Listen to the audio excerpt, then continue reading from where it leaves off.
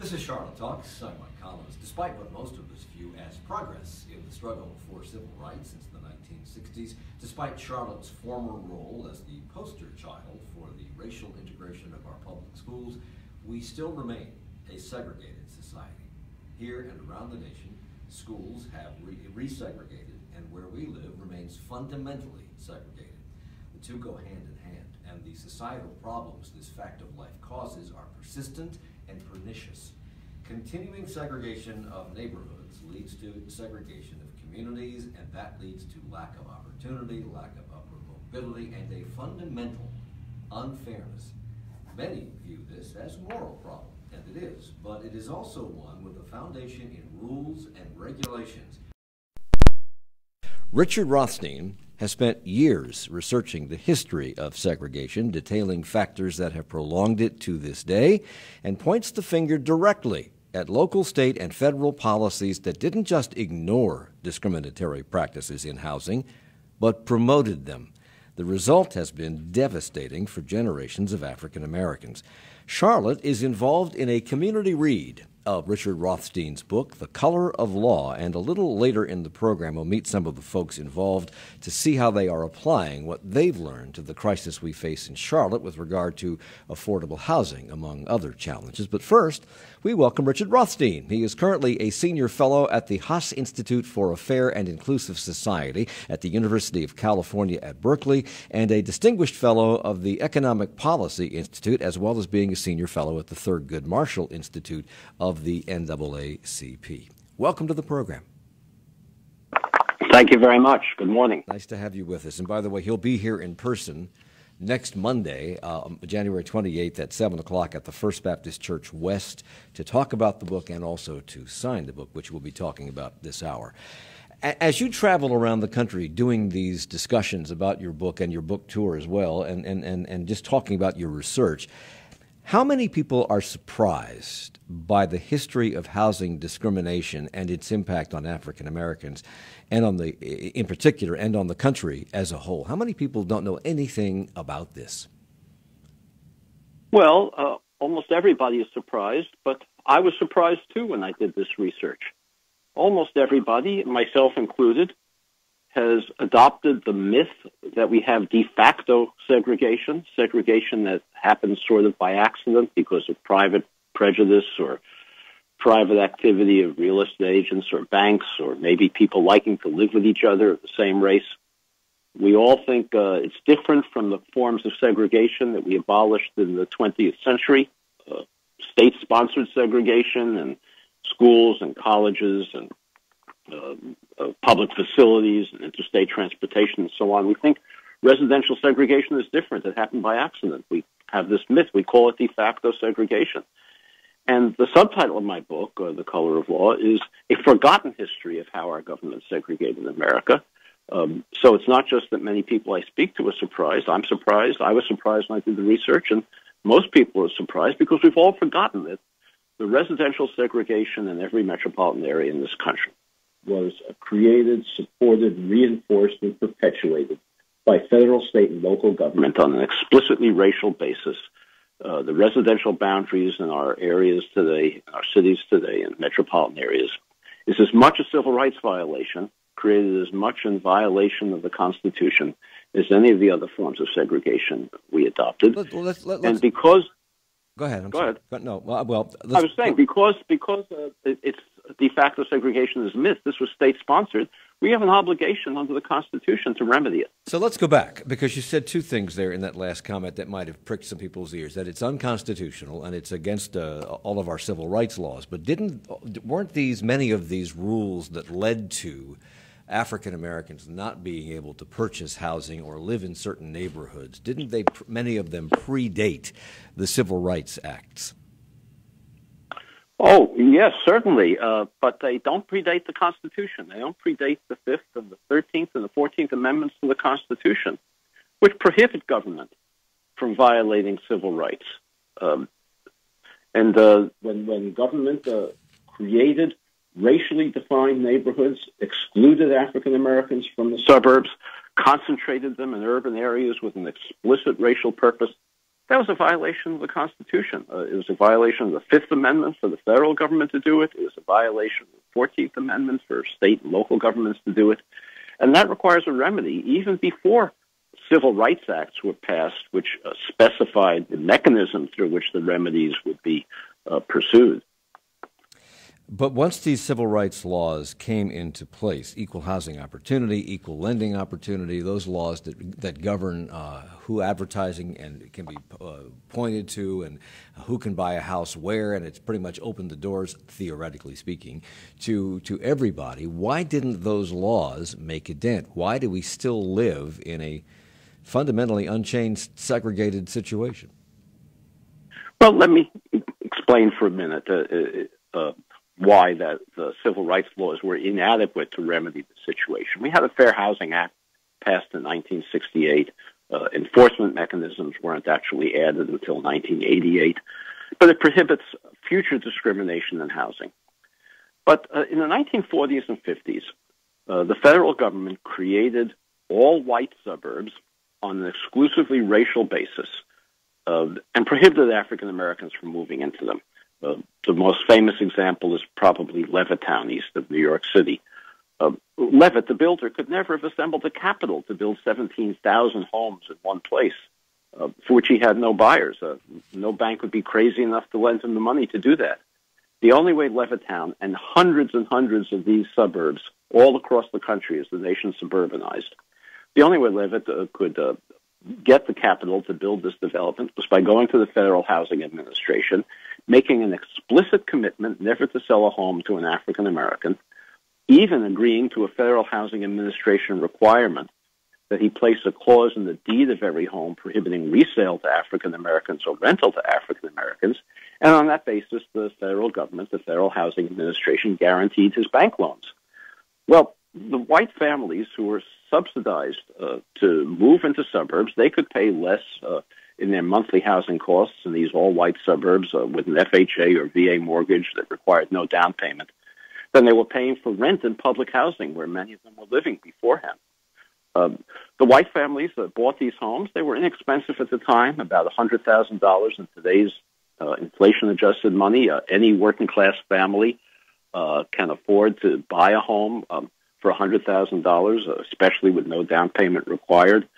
Over the next few generations, those homes gained in value, and the suburbs around the country that were originally created by the FHA on an exclusively white basis, homes there now sell for $300,000, $400,000, $500,000. The white families who bought these homes gained appreciation, equity from the growth and value of their homes. They used that equity, that wealth, to send their children to college, to weather medical or temporary unemployment emergencies, to fund their retirements, to send and to bequeath wealth to their own children and grandchildren who then had down payments for their own homes. African Americans who were required to keep out of these suburbs, to remain renting in urban areas, gained none of that wealth. The result is that today, African American incomes, although they're about 60% of white incomes on average, African American wealth is only 10% of white wealth.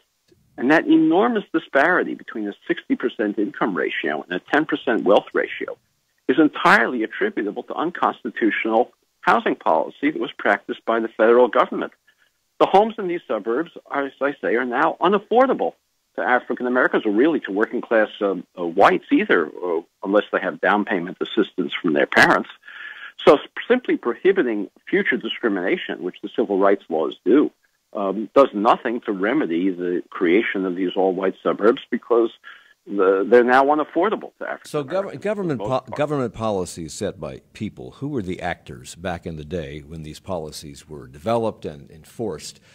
Who did this? Why did the government have a horse in this race? Why did they care where people lived, and they didn't want African Americans and whites to mix? Why? Who were the actors saying this is going to be the policy?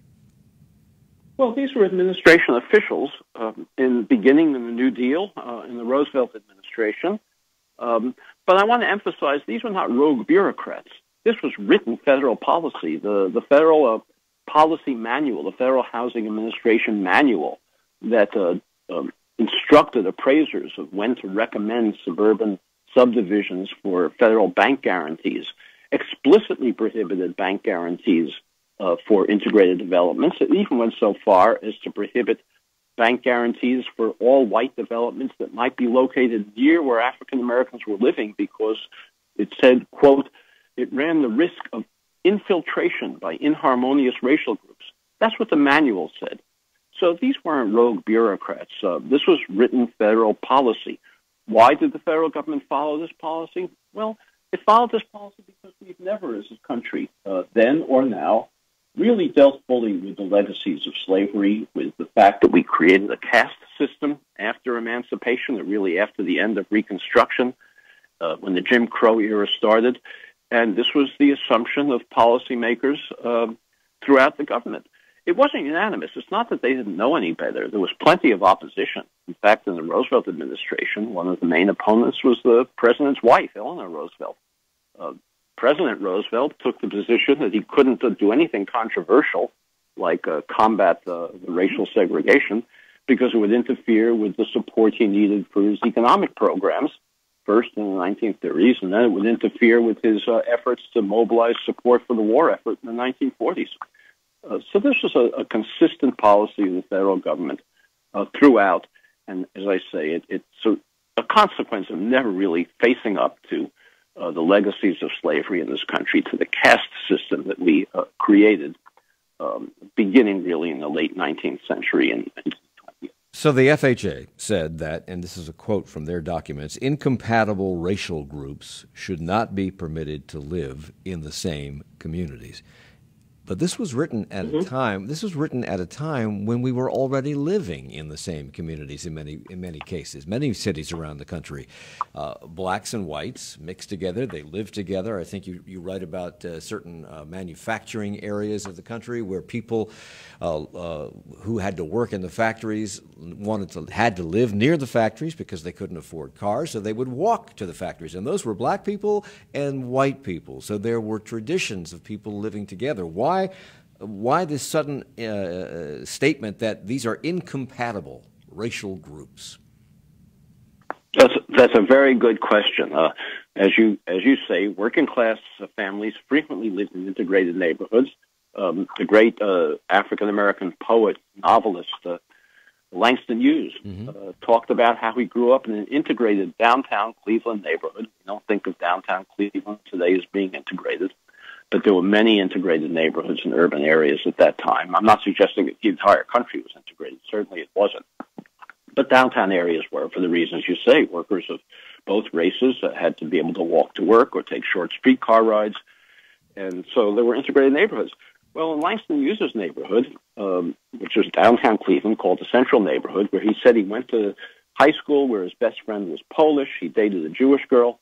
In that neighborhood, in the 1930s, the federal government demolished housing and built public housing for working-class families, separate, segregated housing, one project for African Americans, another project for whites, creating segregation where it hadn't previously existed. So let's stop there for a second because we've got to take a break. And when we come back, we'll pick it up with this institution of different public housing projects, one for blacks, one for whites, and the reverberations of that policy that we're still feeling to this very day. It's Charlotte Talks on WFAE. Support for Charlotte Talks comes from WFAE members and Atrium Animal Hospital and Wellness Center, providing holistic animal health care for 20 years, offering pet parents a strategy to achieve and maintain furry family vitality. AtriumAnimalHospital.com. And the North Carolina 529 College Savings Plan, helping parents and grandparents save for college education with tax benefits and investment options. NC529.org. CBD is the chemical found in cannabis. It's quickly becoming available across the country in a range of products, and its source, hemp, is also it's reaching cash crop status in North Carolina. So we're going to look at the pros and cons of CBD and the infrastructure springing up to make it available, and then a visit with author Matt De La Pena, who writes about a growing phenomenon in the United States, mixed status families. What are they? Find out tomorrow at 9. What did you make of that standoff between a group of high school boys and a Native American protester? Actually, do you know what to think? Some suggest we've reached a point where what you believe matters less than whose side you're on. All of it amplified by viral videos on social media. The protest in perspective. Next time on 1A. 1A from 10 to noon, right after Charlotte Talks, on 90.7 WFAE, Charlotte's NPR news source. It's Charlotte Talks on Listener Funded, 90.7 WFAE and 90.3 WFHE. I'm Mike Collins. We're talking to Richard Rothstein, the author of The Color of Law. Richard Rothstein's coming to Charlotte next Monday to talk about his book and to sign his book at 7 p.m. at the First Baptist Church West. We'll have more information about that on our website at wfae.org/Charlotte Talks. So we were talking before the break about how what we experience today in terms of segregated housing, even though we think this housing has come to be now in the light of the civil rights movement and the civil rights laws that followed, that people simply are living in black neighborhoods and white neighborhoods because that's where they want to live. That is not, in fact, the case. And these neighborhoods were established through a set of rules and regulations established in the early 20th century, mid-20th century, by the federal government and state and local governments as well, at a time when many cities had already integrated because workers of all levels and all colors had to walk to work instead of they lived next door to each other so they could walk to work. Suddenly the federal government decided we're going to bulldoze some of these areas and we're going to put up public housing, where we're going to build public housing for African Americans and we're going to build separate public housing for white people. This took racially integrated neighborhoods and people who were accustomed to living next door to each other and separated them for decades. So what kind of patterns and or expectations and or stereotypes has this set up in the minds of people around the country? Oh, let me turn you. I'm sorry, Mr. Rothstein. Go ahead. I had your mic off. That's a very good question because that is one of the consequences of this policy. I don't want to exaggerate it. It's not that the entire country was integrated in the early 20th century, sure, but there were many integrated, particularly downtown working-class neighborhoods where the federal government built public housing to solve a housing shortage. This was not for poor people. People had to pay the full cost of the housing and their rent, of the public housing and their rent. There was no subsidies involved. But they were both black and white workers living in these neighborhoods, and the government built separate projects in all over the country, even in places that today consider themselves better than everybody else, more progressive. In my book, I talk about Cambridge, Massachusetts, where the area between Harvard and MIT was an integrated neighborhood, about half white and half black, and the Public Works Administration demolished housing there and built separate projects for whites and blacks. And this went on in many, many places. Well, a couple of decades later, in about 1950, in the early 1950s, the white projects suddenly developed large numbers of vacancies because of the federal program I talked about before to get all whites out of the central cities and into the suburbs with this subsidized FHA program. The black projects had long waiting lists. Pretty soon, even the most bigoted public housing officials couldn't sustain a situation where some projects in their cities were empty and large vacancies, and others had long waiting lists. So all projects came to be open to African Americans.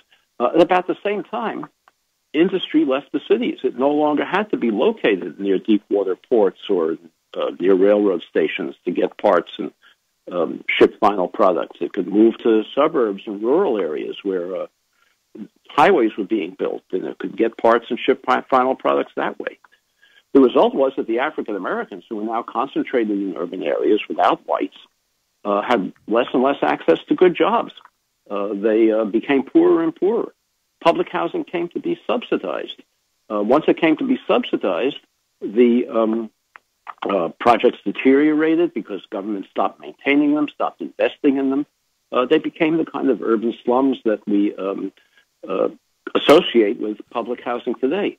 Well, whites looked at these urban slums, And not understanding the history, not understanding the policies that created these slums and that denied African Americans, who previously had incomes that in many cases were similar to whites and could have easily afforded to move to the same suburbs that whites were moving to, they didn't understand that the slum conditions were not the fault of the African Americans.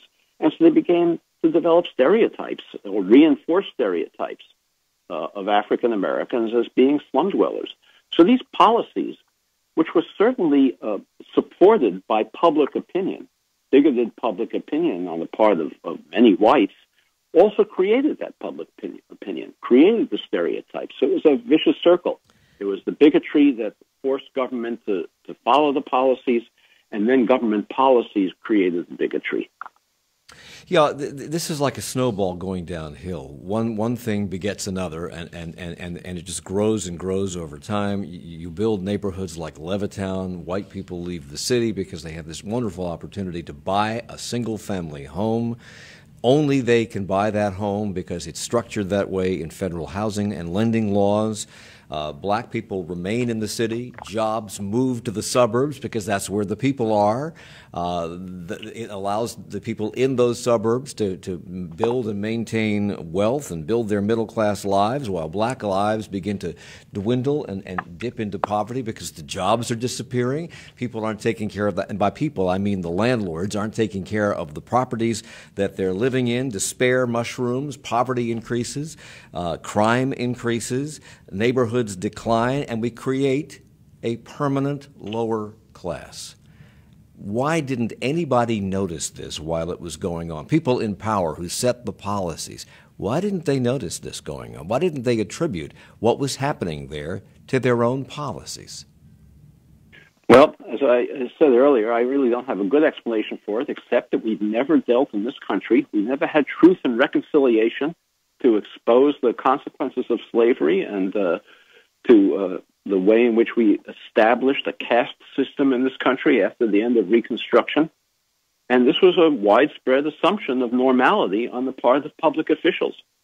As I indicated, it wasn't unanimous. People knew better. Yeah. They had alternatives. Eleanor Roosevelt, the president's wife, was one of the people who was most outspoken about the disadvantages, the dangers of this policy.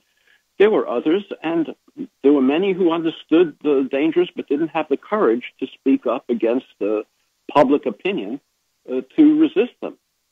In my book, I talk about the president of the University of Chicago, who, when he was president of the University of Chicago, his name was Robert Hutchins, and from the late 1930s to the early 1950s, maintained a legal office in the office of the presidency of the University of Chicago, whose job it was to sue to have African Americans evicted from homes near the university because his office had organized agreements among homeowners in those neighborhoods never to sell a home to an African American.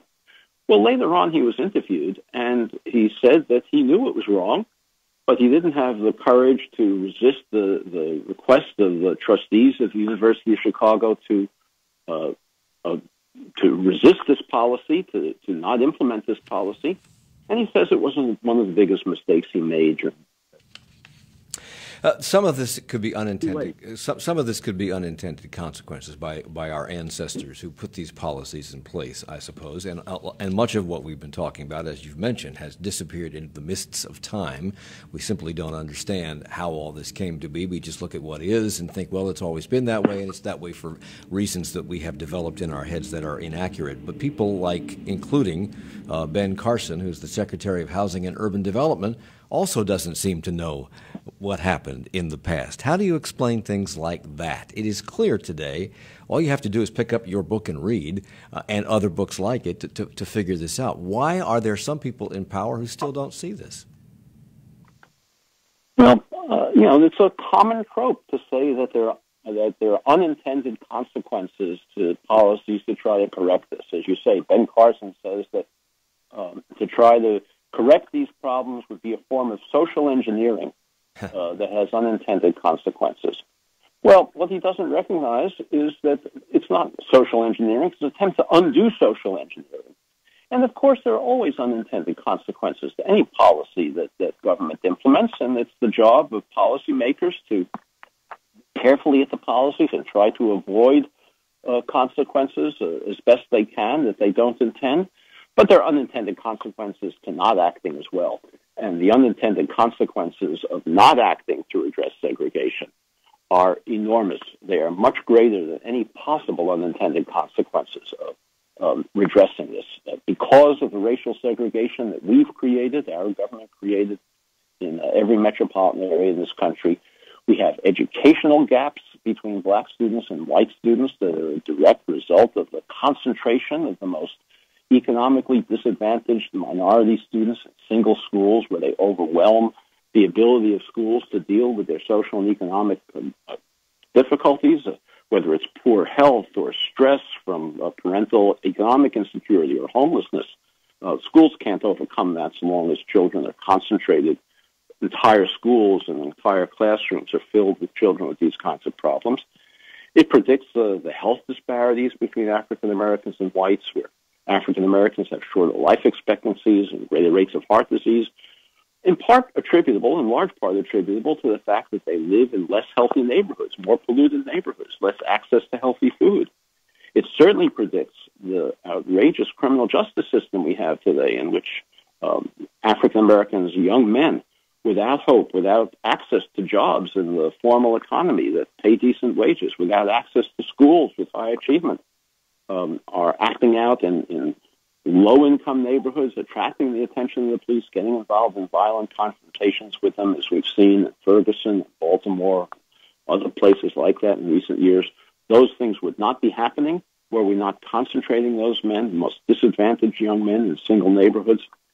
And it also is threatening our democracy, this racial segregation that we've created, the enormous political polarization that we have in this country, which largely tracks racial lines, could not exist if African Americans and whites, so many of them, weren't living so far from each other that we have no ability to empathize with each other, to understand each other's life experiences, and to develop a common national identity. What we're talking, so the unintended consequences of not dealing with this problem are enormous. What we're talking about with Richard Rothstein is all spelled out in his book, The Color of Law. That book was chosen to be a community read here in Charlotte, the purpose of which is to educate and engage all of us in this community to see how our housing challenges could be viewed in a new and different light. And we're joined now by two of the people working toward that end. Dr. Ricky Woods is Senior Minister of First Baptist Church West. He was also a member of the Opportunity Task Force, which grew out of a survey that showed that if you're born poor in Charlotte, you will die poor in Charlotte. He now serves on the County Managers Committee studying improvement plans for pre-K services. Thank you for joining us. Good morning. Thank you, Mike. And Peter Kelly is here. He's a retired banking executive who now focuses his time as an advocate for affordable housing and social justice. He co-chairs the Myers Park United Methodist Affordable Housing Group and is a member of the Housing Justice Coalition and the One MEC Affordable Housing Group. You've been on this program before, so welcome back. Well, thank you. Good to see you. First of all, Dr. Woods, how did this book, The Color of Law, become a community read? Well, it started, Mike, when I heard Rothstein on NPR a little over a year ago, and I introduced it to our church as a congregational book read this past summer. The interest from that congregational book read, I was able to engage other people in the community about what we were learning, and partnered with MEC One and other community partners to introduce it as a community book read. You made Richard Rothstein a very happy man because you distributed 1,400 of these books. Where did they go? Who's reading this book as part of Well, the books are going all over Charlotte. We distributed the books in regional libraries where persons could pick up one free, as well as the Beatties Ford Branch Library.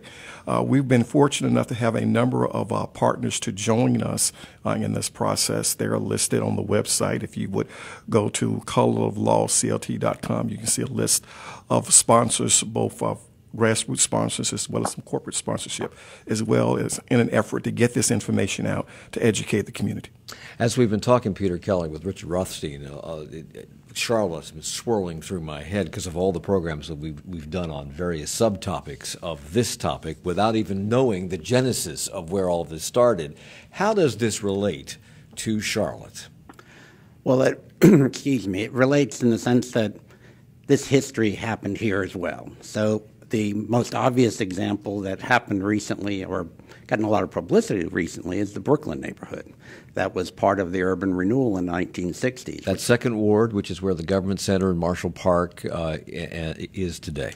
And that at that point, government policy was it was good business sense to demolish those areas and reuse that land for other purposes. It was written at the time that this was a once-in-a-lifetime opportunity for us to change the specter of downtown Charlotte. And what does that mean? Let's go back in time, because at that time, Brooklyn was a thriving African-American community. It had everything. It was self-sustaining. It had everything. Doctors, lawyers, businesses, churches, a YMCA. It had everything. And it wasn't that big. It's Second Ward. We know what Second Ward is. It's Trade Street, Tryon Street, Stonewall, and McDowell. That's Second Ward. Why the need to bulldoze this entire community, displace hundreds of families, so that we could put up virtually nothing? If you look at what's there today, why did we do this? Well, I mean, it was caught up in the big movement of getting rid of public housing and the fact that But that wasn't public housing, was it? No, but it was perceived as being, in the Brooklyn neighborhoods, you had mixed income. You had everybody from the wealthy doctors and attorneys down to the relatively poor. Yeah. Those homes the poor lived in were not well maintained. They were owned by others. They were degrading over time. So when they went in and focused on that aspect, which was say 30% of the neighborhood was in fact declining pictures, so it looked just like everybody else wanted to talk about public housing, they used that avenue to come back and say, hey, we need to make this better for the business. So these people that were displaced years ago, and some of them never really recovered from that. The community certainly never recovered because it was a community, and that community was dispersed to the winds. Somewhere in the neighborhood of approximately 2,600 families and 800 to 900 businesses were lost, displaced, and that displacement meant that those families could not pass on that wealth or other opportunities. And we only have a minute here in the segment, but it occurs to me that this is happening in a different way today. Yes. Because of gentrification. Yes. And a great example of that is what we've seen in the old Double Oaks neighborhood. Double Oaks, which was an affordable housing area, now is the new Bright Walk. And more of those properties are getting redone and changed over. And the question now is, where are those people going and where are they living? And can those people continue to afford to live in our community? It's Reverend Ricky Woods, who's the senior minister at First Baptist Church West. Peter Kelly is here with a social justice advocate and co-chair of the Myers Park United Methodist Affordable Housing Group. Richard Rothstein is also still with us. We're going to come back and talk more about the findings in his book, The Color of Law, and how they apply to Charlotte, and specifically how they apply to affordable housing, because that's an interest of the two guests in the studio specifically here, and we have a big problem with that here in Charlotte. We're coming right back at Charlotte Talks on WFAE. Support for Charlotte Talks comes from WFAE members and doctors making house calls. 105 primary care and specialty clinicians helping complex patients avoid unnecessary ER visits and hospitalizations. Physicians available throughout North Carolina. Info at doctorsmakinghousecalls.com. A video of white male teenagers surrounding Nathan Phillips, a member of the Omaha tribe, went viral over the weekend, but longer videos released on Sunday sparked a conversation about the context in which the original video was released. Believing what we see, the Covington Catholic video, and competing narratives. Joshua Johnson and his guests on 1A will talk about that in 20 minutes at 10 o'clock. And a reminder that one of our guests today, Richard Rothstein, the author of The Color of Law, will be holding a book discussion and signing from 7 to 9 p.m. on Monday of next week, January 28th, at the First Baptist Church West. We're coming right back. Hey y'all, this is Tommy Tomlinson. On the new episode of Southbound, we talked to Janie Mines, the first black woman to attend the U.S. Naval Academy. She's written a new book about her experiences there and what they taught her about herself and about life. You can find this in every episode of Southbound on Apple Podcasts, NPR One, and WFAE.org. Support for Southbound comes from Southeast Radiation Oncology Group. It's Charlotte Talks on WFAE and WFHE. I'm Mike Collins. We're talking about Richard Rothstein's book, The Color of Law, with Mr. Rothstein, who will be in town on Monday of next week. Reverend Dr. Ricky Woods is here, First Baptist Church West senior minister and one of the progenitors of the community read of Mr. Rothstein's book, The Color of Law, because it applies to a lot of problems that we face here in Charlotte. Peter Kelly, co-chair of the Myers Park United Methodist Church Affordable Housing Group, is also with us. Charlotte knows we have opportunity problems. You're a former member of the Opportunity Task Force, Dr. Woods. We know we rank low on social capital, which predated the survey that really got people very upset in Charlotte about lack of opportunity to rise above where you were born. We know we have a terrible problem with affordable housing, a shortage of it, even though we just passed $50 million in bonds, and the corporate community has stepped up with $70 million more. That scratches the surface of the need in this, and much of the reasons for all of this are found in Mr. Rothstein's book. Are the answers found there too?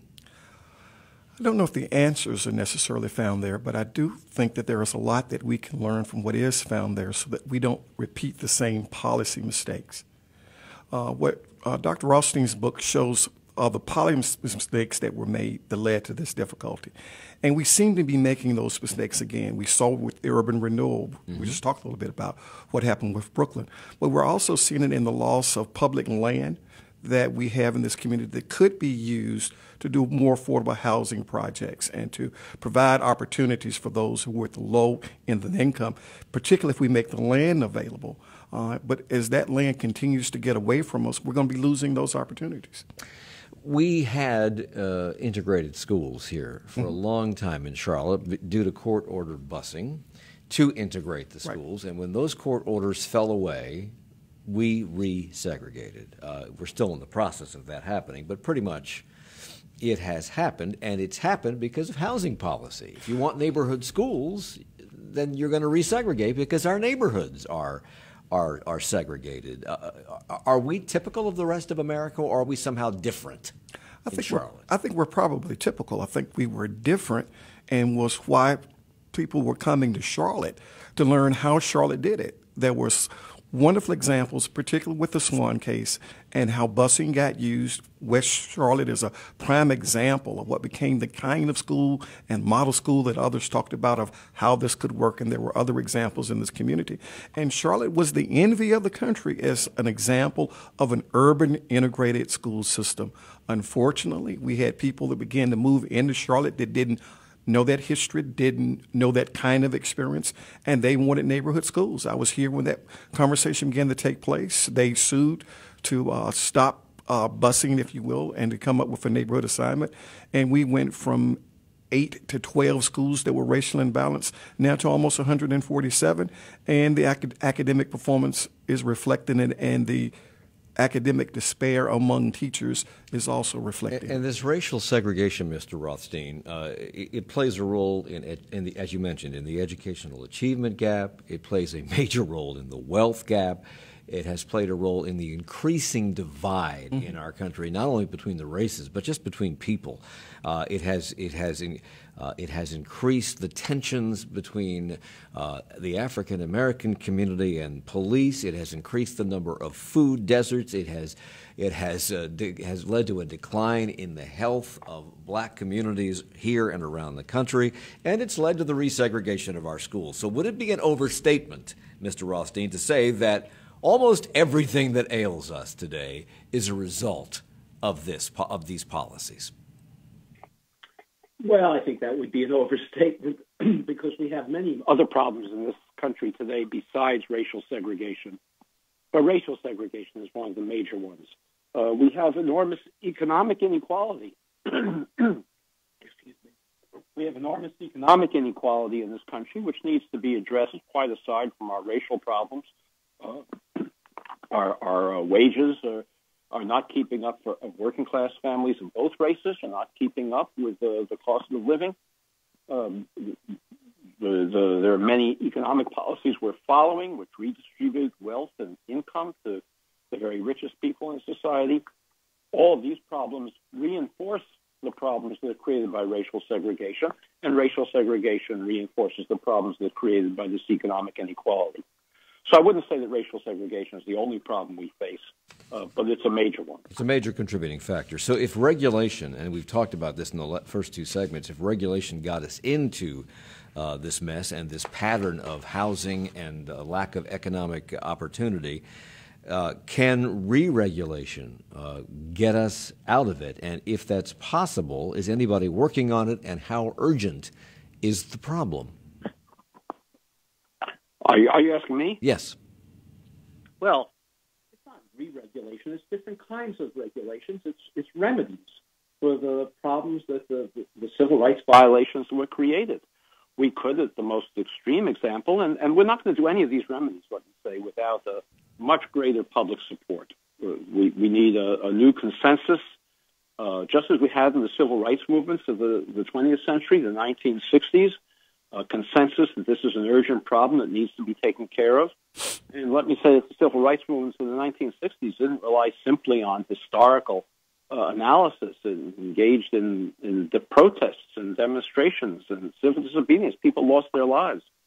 So we need a new civil rights movement to address this.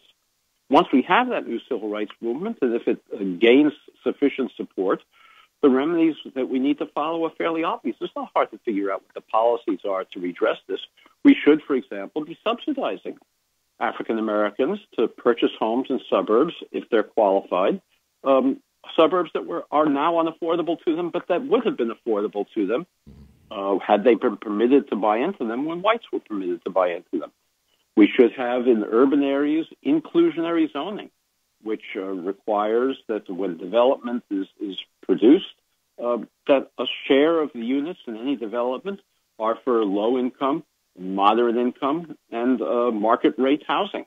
Those are two policies that we should follow. In suburbs, we should abolish and prohibit the kinds of zoning rules that restrict whole communities, segregated white communities, to single-family homes on large lot sizes that effectively lock in the segregation that was unconstitutionally created in the 20th century. So those are a few of the policies we could follow. We're trying to do some of this, Peter Kelly, here in Charlotte with housing policy, although I don't think we are permitted necessarily by law to write that into the code. We can encourage developers to do Correct. things that way. We can't say you must do it that way. But he's saying, Mr. Rothstein is saying, we have to do this. It has to be written into the law. Is there any political appetite at the state level or the federal level to do that? There's certainly not. I don't think there's the energy to do that at either the state or the federal level. Why not, given the problems that we can clearly see that have been produced by decades of discrimination? Well, I think there's still a lot more relearning of history that must have taken place for a larger part of the community, and that's really what we're trying to strive for with the book read. Right. This is an impetus to start having dialogue. We need to have a dialogue to understand more about how this did happen, the intentionality of it, and what practices we may take going forward. The items he mentioned are possible solutions, but they're probably impossible politically. There are other methods that we currently have, like low-income housing tax credits.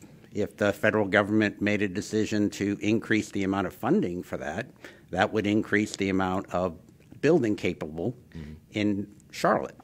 So there's a limit on how much that dollar amount is, and that limits the number of deals that could be financed. There are policies that the city is now looking at for the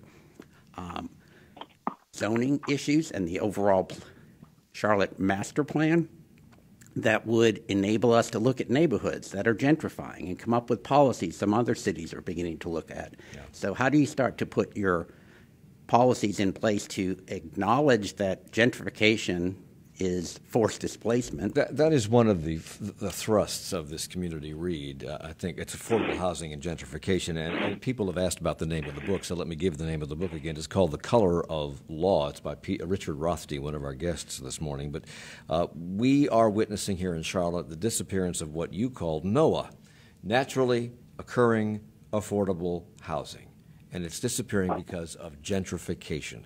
How do you stop that? How do you slow that? That's a great question. I would have to defer to Pete on that one. He knows a little bit more about that. But we're seeing the impacts in terms of how we're losing opportunities because of gentrification. Pete?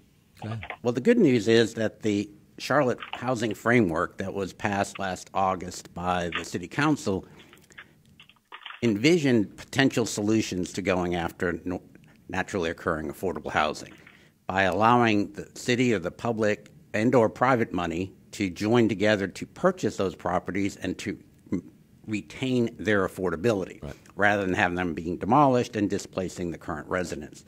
So there are ways to go in and purchase that property, make improvements, because oftentimes they're not maintained to the current standards, and do that financially in reasonable ways. So it's more about speed to market, understanding where it is. And NOAHs are all over Charlotte. They're not just in the poor neighborhoods. And so you have to understand where you're trying to save the homes. One of the things that Richard Rothstein talks about in his book is how at every step of the way, whenever policy has stepped in to reverse or try to reverse the discrimination and the segregated housing that we now have because of policy, people have stepped in with workarounds almost every single time. Although redlining, which is the practice of saying you can only buy or sell to certain people, and those people are usually white, although that practice has been outlawed, Justin Perry, writing this week in the Charlotte Observer, referred to real estate agents when asked about schools today, right now, even as we speak.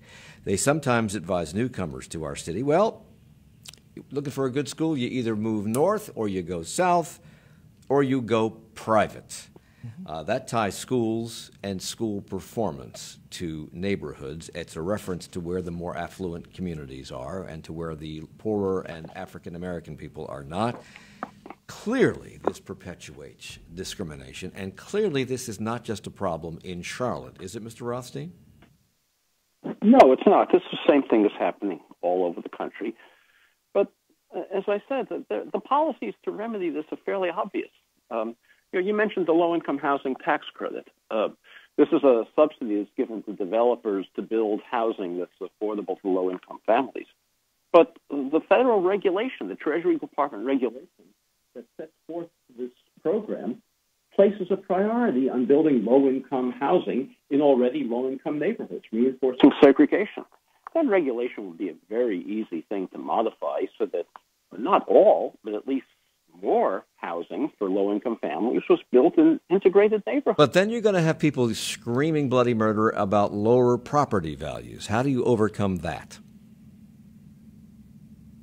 Well, we need to understand the enormous consequences, as I said before, of the existing segregation that we have in the society, the danger it threatens, it has to our democracy. Most of our social problems, our most serious social problems, are attributable to racial segregation, and we need greater public understanding. Because this goes back to William Levitt, who you referred to earlier in the program, who's the developer of the very first suburban neighborhood in America, Levittown, and he said back in the 1950s, he was quoted as saying, "As a Jew, I have no room in my mind or heart for racial prejudice, but I have come to know that if we sell one house to a Negro family, then 90 or 95% of our white customers will not buy into the community. This is their attitude, not ours. As a company, our position is simply this. We can solve a housing problem or we can try to solve a racial problem, but we cannot combine the two." That was said, I believe, in the summer of 1950. I would think you could hear something like that. That was utter nonsense. Okay. Let me say, that was utter nonsense on Levitt's part. First of all, he was a bigot, and he himself moved out of a neighborhood in Brooklyn As soon as African Americans started moving in, there was nothing. His property values hadn't declined. He promoted that. Secondly, the housing shortage at the time he developed Levittown was so enormous that if the federal government had required him, even as a bigot, it had required him as a condition of gaining his federal guarantee for bank loans to sell on a non-discriminatory basis, there may have been some bigoted white families who wouldn't have bought into an integrated development. But the housing shortage was so enormous that for every one who declined, there were 10 waiting in line to take its place. So that whether he was bigoted or not, it was the federal government that imposed the policy of segregation.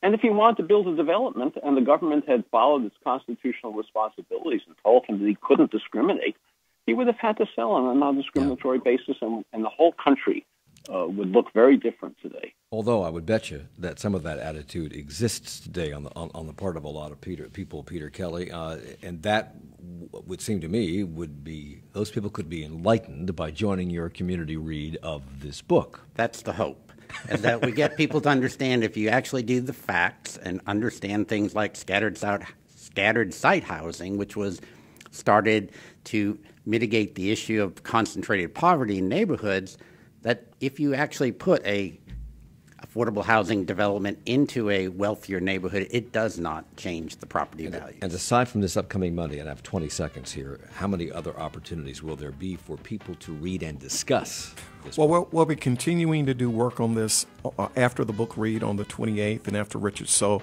if people will check the website and listen out for more opportunities to be engaged. That's Dr. Ricky Woods, Senior Minister of the First Baptist Church West, Peter Kelly here from the Myers Park United Methodist Affordable Housing Group, and Richard Rothstein, author of The Color of Law, one of the book in the community read that we're undergoing right now. Thank you all for the hour. Charlotte